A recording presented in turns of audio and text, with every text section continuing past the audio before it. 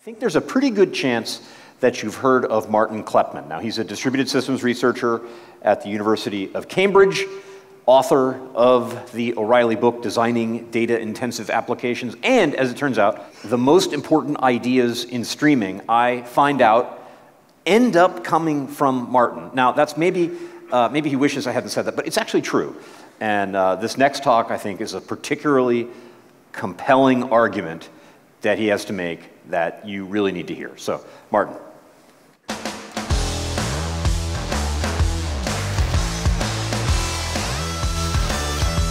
Hello, everybody. It's lovely to be here. Thank you, Tim, for the introduction. So I would like to start with a maybe slightly contentious question, which is whether Kafka is a database. I mean, I imagine a lot of you will have opinions about what is and is not a database. Some people will come back immediately and say, well, Kafka has no tables, it has no data models, it has no secondary indexes. What on earth makes you think that it is a database? It does not look like a database at all. The only things you can do with it is publish to streams and consume those streams. And you would be right to an extent, but you would also be missing some rather interesting, important ideas.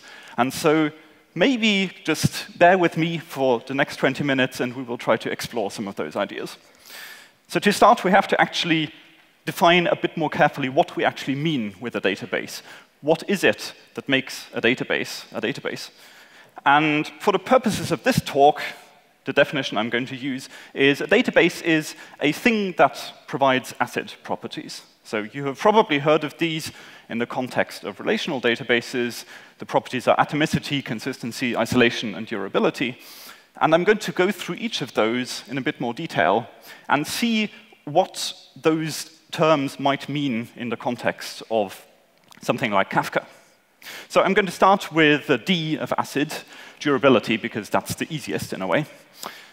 So back in the early 80s, when this ACID acronym was defined, what it meant to have durability back then was that you take your transaction log from your database and you write it to an archive tape. That was the way that durability was achieved back then. Now, tapes have somewhat fallen out of fashion, and so over the years this has become redefined, and so more recently people take durability as meaning the data has been synced to disk. So it has been f-synced in a way that even if that disk loses power, you don't lose the data that you have written to it. And that's a reasonable definition of durability. More recently, again, as we've moved more and more to distributed systems, we've again redefined durability and now often take it to include replication. That is, the data is durable if it's not been only written to one machine, but actually to more than one machine, so that even if you lose an entire server, you don't lose that data. So those things are part of durability, and of course Kafka provides both of those. Kafka will write all messages to disk, and it will replicate them across multiple brokers. So I would say it provides durability under that definition. The last part of durability is perhaps to keep in mind that often if you have data that you don't want to lose, you would set up some kind of backup system so that even if somebody accidentally deletes something, you don't actually lose it. Now, the backup is not really a feature of the database or the system itself. It's a feature of how you deploy it. But certainly you could deploy Kafka in a way where you back up all of the messages that you write to Kafka. And so, again, this provides durability. So that's all I want to say about durability. It's fairly straightforward. Let's move on to the A of ACID, which stands for atomicity. So atomicity is often informally described as an all-or-nothing guarantee. That is, when a transaction writes some data to the database, either all that data ends up being written or none, but you don't end up with some kind of half-finished state where only some of the data has been written, but the other part has not been. So we have to be a little bit careful with the word atomicity because, unfortunately, in different areas of computer science, it means different things. So you might have, for example, come across in the Java standard library, there's an atomic integer class, which allows you to do things like atomically increment a counter, or atomically compare and set the value of a variable. And this is not the type of atomicity that we mean in the context of ACID. So atomicity there is about multi-threaded programming and about concurrency. In the context of ACID, atomicity is not about concurrency. It is about how faults, how crashes are handled. So it means that even if something crashes, the server loses power, the transaction aborts for whatever reason, if the transaction commits, then all of the data written by the transaction is durable. If the transaction aborts for whatever reason, then none of those writes are deemed to have happened. So this is the definition of atomicity in the context of ACID, and we will come back to concurrency when we come to the isolation of ACID. So let me give an example where we need atomicity. So let's say you have a web app that needs to write data to several different systems. So to make this concrete, let's say it's an e-commerce website, you have a product catalog, and you store the contents of that product catalog in a database, quite obviously. You probably also have a cache which may have different presented pre-queried versions of that data. So maybe you have a cache page containing, say, all of the products from a particular brand or so, pre-aggregated, so that you don't need to make a database query every time you want to look up this data. And then moreover, you might have something like a search index, so that if the user performs a keyword search, types some keyword in the search box, that will be served by a separate index. And so some relational databases do have that kind of indexing built in, but often people will deploy it in a way that, for example, something like Elasticsearch or Solr is used as the indexing system, something like Memcached or Redis is used as the caching system, and some relational database might be used as the primary data store. And so what happens if you need to write to any one of these, say you want to update the description of a product in the product catalog, that updated description will have to be written to all of these different systems. So let's take here as an example that you want to update the description of a product, and we have time going from left to right in this diagram. And so the user who is updating this description maybe first writes that data to the database, and the database comes back and says, OK, that was successful. And then the user goes, OK, well, I have to also update these various cache entries, and I also have to update the search index so that people can find the product by those keywords.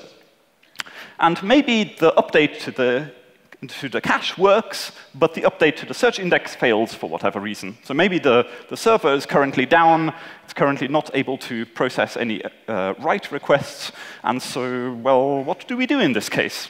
What we want is atomicity. That is, we want that this update to description is written to either all of these systems or none of them, but we don't want some of them to be updated and some others to be left not updated. So, well, we could retry the write to the index, for example. Maybe it's recovered, but the index might be down for some longer period of time. So how long do you keep retrying? It's not really clear. Maybe it would be better to actually revert the change that you made to the database and to the cache. But now maybe some other users have already seen that new data that you've written, and so then reverting it again is rather confusing. Now, in general, there has been, for decades, in fact, a technique to solve this kind of thing. It's called distributed transactions, and two-phases commit is like the algorithm behind distributed transactions. And in principle, this algorithm allows you to achieve atomicity across these very different systems. However, in practice, it tends to not actually work very well, because in settings like this, you would need both the database and the cache and the index to all support some form of distributed transactions. And unfortunately, many of these systems simply don't. So Memcached or Redis do not support XA distributed transactions. Something like Elasticsearch or Solr similarly do not support it. So you cannot do distributed transactions across these systems. Even with databases that do support them, often the performance is terrible and the operational characteristics are pretty bad. So people have had really bad experiences with distributed transactions, which is why I propose that we simply don't build systems this way. But we can actually rely on tools like Kafka to build these types of systems in a more resilient way. The way you would do that is, if you want to write some data to the database and the cache and the search index, rather than writing it directly, you actually just package up the data that you want to write into a message and send that message to Kafka. And so this is just a single message. It just gets appended to the end of a log in some topic partition. And that is it. That message is either written or it's not written. Now, if that message is not written, nothing happens. If that message is written, then consumers will see it. And so you could now have 3 different consumers, one consumer that updates the database, one consumer that updates the cache, and a third consumer that updates the search index based on those events, based on those messages that appear in Kafka. And because the message is either there or it's not there in Kafka, if it's there, then all of these consumers will see it, and all of these consumers will eventually apply that message. And so this way, we actually get atomicity. We get the all-or-nothing guarantee. If the message appears in Kafka, it will eventually get written to all 3 of these systems. If one of the systems has an outage temporarily, say the index stops processing writes for a while, that's all right. The messages are still there in Kafka. Once the system is repaired and it comes back up again, it will just churn through the backlog and process any of the messages that have accumulated during the time while it was down. And because all of these different systems apply the writes in the same order, they are actually going to end up in a consistent state with respect to each other. Let's look at another example of atomicity. So in a relational database, if you look at any database textbook, this is like the standard textbook example that you always see for atomicity, which is a transfer of money from one bank account to another. So the way you would typically do that is you start a transaction, you update the account 12345, and you reduce its balance by £100, and then you go over to the other account with ID 54321, and you increase its balance by £100, and then you commit the transaction. So this here is a standard example of atomicity, because atomicity is really important in this transaction, because if only one of these 2 writes were to happen, that would mean that your system is either having money disappear into the ether, or it's creating money out of thin air. And both of those are things that we don't normally want of an accounting system. They are considered to be bad things. So we want atomicity. We want to either have both of these updates to happen or neither of them. So we know how we can do that in a relational database. We just wrap a transaction around it. Can we do a similar thing in Kafka? Well, it turns out we can. We'll use a very similar principle to what I talked about just now, where we were updating the various different systems. Again, we will take the thing we want to do, in this case, the transfer of £100 from 12345 to 54321, and we will just write that as a single message to a single Kafka topic. And this message just contains all the information we need, including the sender and recipient bank account, the amount, and some kind of unique identifier, which might just be a UUID or something like that, something that allows us to track that event as it flows through the system. So if that event gets written, then it can be picked up by a stream processor. And this will be a very simple stream processor. All it does is it sees, here we have a transfer event. I'm going to output 2 other events. One is a debit event, one is a credit event. So the one event is the event that represents the reduction of an account balance by £100, and the other event is the increase of the account balance, the other account, by £100. And we can carry forward the same event ID as we had in the initial event. So now, even if the stream processor crashes, if it crashes halfway through processing this transfer message, so that means it might have, for example, written the debit event but not the credit event, that would be bad, because that would mean we're losing atomicity. But once this stream processor comes back up again, well, it will reprocess that message that was incompletely processed before it crashed. And so it will simply output the same event again. This is a very simple deterministic processor. So it will simply produce duplicate events here. And any downstream code can now see, oh, we have multiple events with the same event ID. They must have got duplicated for some reason. We're just going to deduplicate based on that event ID, and thus the problem goes away. Now, even if you're using the exactly once semantics in Kafka streams, then you don't even need to worry about that, because it actually handles this deduplication automatically for you. But anyway, we now have 2 separate events. If the transfer event was initially in the log, then these 2 events, the debit and the credit, will both be in the downstream logs.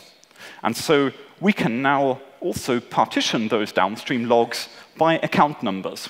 And so that means that all of the events for account number 1, 2, 3, 4, 5, they will all go into the same partition in Kafka. And so all those events will be processed by any consumers, and you can then have a consumer which actually does the update of the account balance and calculates the account statements and such like. And so that data can then be read by some user who wants to know what is the account balance of a particular account. They can go to the appropriate partition and read the data there. So imagine maybe some of you will have noticed an issue that could happen here. So if the user is reading from both accounts, from 1, 2, 3, 4, 5, and from 5, 4, 3, 2, 1, what could happen here is that they see one of the two accounts before this update has happened, and the other account after this update has happened. So note, this is not actually an issue of atomicity, because remember, atomicity is about ensuring that both happen even in the face of a crash, whereas looking at these events at one point in time, seeing one of them updated and the other one not updated, that is a concurrency issue. That falls under isolation.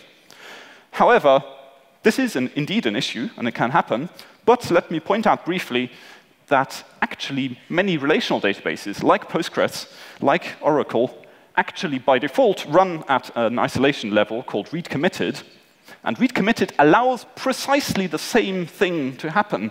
So even if you're using a relational database, like Postgres or Oracle, that most of us would probably consider to have these ACID properties, unless you have specifically configured the isolation level to be stronger, to be repeatable read or serializable, then you will have actually exactly the same issue that somebody who's reading two different accounts may see one of the accounts before the update and the other after the update. So we have atomicity. And I spoke already slightly about isolation. This is about dealing with concurrency. So ideally, in a database, the level of isolation that we want is what is called serializable isolation. And serializability means that if you have various people, various clients accessing the database concurrently, the end result that those clients see is the same as if the transactions were performed one at a time in a serial order, where each transaction has the entire database to itself. So serializable simulates the fact that there is actually no concurrency, even though in reality there is concurrency going on. And serializability is really useful if you want to maintain various consistency properties in your database. So let's have another example. Take again a relational database in which you have users who can register usernames, and you want each user to have each username to be unique. That is, you never want more than one user with the same username to exist in the database. And so you might implement it in this way, that you start a transaction. First of all, you look how many accounts do we have for username Jane, and if this query returns 0, then it is safe to insert a new user account with username Jane, and you can commit that transaction. And if everything is serializable, this will mean that there will never be more than one username with the same name Jane in the database. However, if the isolation is not serializable, you could end up with something like the following. You could have the light blue user who queries the database for username Jane, returns 0 results. Then the purple user comes along, makes the same query, also returns 0 results. Now the light blue user at the top actually inserts the new user for username Jane. Then the purple user, well, it also saw 0 results to its first query, so it also thinks it's safe to perform this insertion. Both transactions commit, and now we've got two users with the same username in the database. This is exactly the problem we wanted to prevent in the first place. So in a relational database, if you want to prevent this, you can bump up your isolation level to serializable, and it will deal with this. Of course, you can have other things like a uniqueness constraint on the database as well, and that will help enforce it. Can we do a similar thing in Kafka? Well, we can. So let's take exactly the same username registration example. We have two users here at the bottom, the red one at the top, the greenish-blue one, and they're both trying to register the same name, Jane. And so we have both of those clients that are trying to register the username send a message to a Kafka topic. Now, this Kafka topic we can partition, and we're going to use the username as the partitioning key. And so this means that any two requests for the same username are going to go into the same partition. But requests for different usernames can go into different partitions. And so by routing all of the requests for the same username into the same partition, if you remember the way how Kafka partitions works, any consumer that reads the messages in a partition is going to see those messages in the same order. That is like a fundamental property that Kafka provides. And we can use this property of ordering. So this ordering here means that in that partition, either the red user's request or the blue user's request will come first. We don't know necessarily which of the two comes first, but we know that anyone who consumes this topic will see them in the same order, and so everyone will agree on which one it was that came first. So let's say, for example, that the red one came first, and so you can now have a stream processor, again, which takes that topic, it consumes it, and it maintains a little database in which it records which usernames have been taken. And so the red user's message comes first, the stream processor checks its database, sees Jane, nope, no entries for Jane, fine. It emits a second message to another topic saying that username registration was successful. Then the green user's message comes along, gets processed by the same single-threaded stream processor. And now that stream processor has an entry in its local database saying, oh, sorry, I allocated the name Jane already. So to the second user, it now outputs a message saying, error, sorry, that username is taken already. So what we have achieved here, simply by relying on the ordering of messages in a Kafka topic partition, we've achieved the same thing as serializably executing this transaction here. Because the stream processor for each individual partition is just a single-threaded, linear, sequential process, we get serializability because it is, in fact, serial. But we still get the scalability by being able to do lots of partitions in parallel, because different usernames, they don't interfere with each other. They can just go into different partitions. So that's handled. The durability, the atomicity, and the isolation just leaves C, the consistency. And this is a little bit of an odd one out in the ACID properties, because in fact, the consistency property is a property of the application using the database. It's not so much a property of the database itself. So typically, consistency is understood as meaning that you can enforce certain constraints or invariants, and if transactions modify the database, then those constraints remain true. So we saw just now having a unique username is a constraint on the database. You want there to be no duplicates. You might imagine a similar constraint would be if you're selling seats in a theater, then you don't want more than one person being sat on the same seat. That would get uncomfortable. Same thing about selling seats on an aeroplane. You don't want to give the same seat to more than one customer. These are all examples of essentially the same thing. There's a uniqueness constraint that we want to maintain. Another example of an invariant might be in a financial application that an account balance must never go negative. And this, again, is actually essentially the same thing as the unique username example. You want to serialize all of the transactions for a particular account and make sure that none of them takes the balance negative, that anyone does try to take it negative, it would get an error. So where does this leave us? We've talked through the 4 ACID properties. Does this make Kafka a database now? Depends a bit what you mean, of course. My preferred definition would be maybe that it's not exactly a database, but Kafka gives you the building blocks that allow you to do something that looks very much like transaction processing in a way that looks a bit like a database built out of Lego block components. Those Lego blocks are, in fact, streams, queues, that are connected with each other through stream processors. And so you can, rather than writing a transaction using SQL, what you would instead do is break that logic down into this pipeline of stream operators.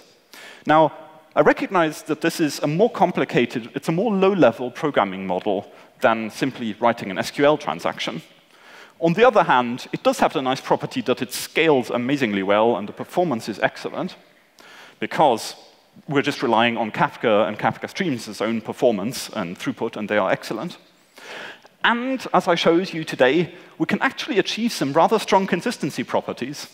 In fact, stronger consistency properties than you get from many distributed data stores that might call themselves databases. So if consistency properties are what makes you think that it makes a database, then we're actually not too far off here. If you find these ideas interesting, if you want to go a bit deeper, we wrote an article about this, which you can find online under the title of Online Event Processing. Our idea here is that this is actually a different way of building systems. We have online transaction processing, OLTP, we have OLAP, and it seems like there's this emerging third way here, which we call OLAP, Online Event Processing, which is taking these transaction processing-like ideas and implementing them on top of event-based systems.